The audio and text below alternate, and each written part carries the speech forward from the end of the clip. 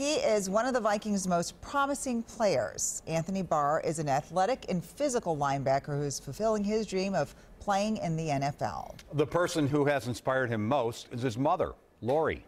She raised Anthony as a single parent. She has always been there for him, but a couple of years ago, it was Anthony's turn to be there for her during a trying and difficult time. John Lauritsen shows us how a costly mistake brought mother and son closer together. Starts this one off. At 6'5" and 255 pounds, Anthony Barr is a physical presence on the football field. Touchdown, Barr! The Vikings win it! But the person he respects most in this world isn't a football player. I feel like I haven't seen you in 100 years. It's his mom, Lori, who gave birth to Anthony during her junior year of college.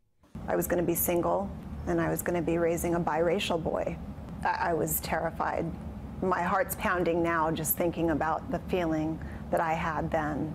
She was 19 years old. You don't want to really have to be working 2 jobs and going to college and trying to raise a kid. You want to be out with your friends and doing things. But it didn't take long for that to change. He came into the world and I fell in love.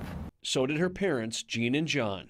I don't think there was ever any doubt that there was a home for this person, boy or girl. They helped Lori raise Anthony, but she was the one who encouraged him to get involved in sports, namely football. In a way, the Vikings have Lori to thank for the promising linebacker who starts on Sundays. Anthony's original love was basketball, but Lori encouraged him to give football a try. He did, and never looked back. She might love the game even more than me, to be honest, and that's crazy to think of, but she loves the game, I love the game, and I really got that passion from her. Anthony grew to become a star running back at Loyola High School. He caught the eye of college recruiters and ended up with a scholarship to UCLA. Lori was also finding success. She was a principal at St. Paul High School in Santa Fe Springs, California. But a personal nightmare changed all of that. It's like an addict. Struggling with finances, Lori began using the school's credit card for personal use. She took a little at first, and from there, it spun out of control. It was embarrassing and was shameful, but I couldn't stop. Lori eventually confessed to stealing about $64,000 from the school. She was sentenced to 180 days in county jail. But the most difficult thing was getting the courage to tell Anthony what she'd done. I just said, I've got to tell you something, and it's not good. And we both just kind of cried, and after a while of just kind of sitting there in silence, he just said, things happen. It's going to be okay.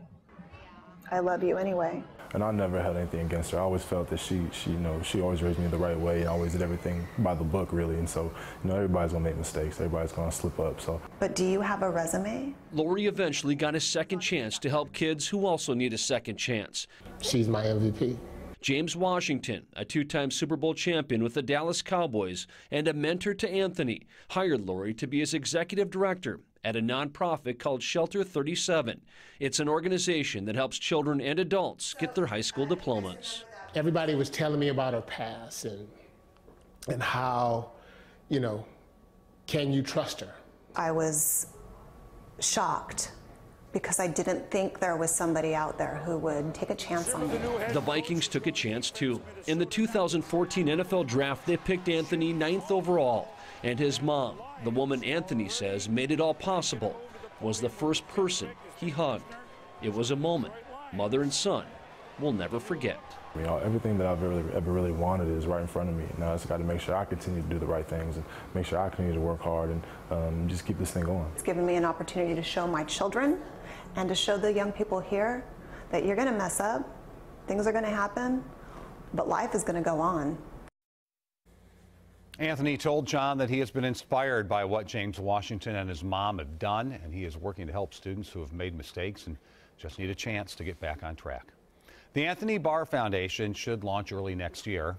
It is a family foundation whose mission is to provide young single mothers with resources to pursue higher education, which is an issue dear to both Anthony and his mother's heart. That's great. Interesting story. Yeah, huh? it really is. Yeah, good for them.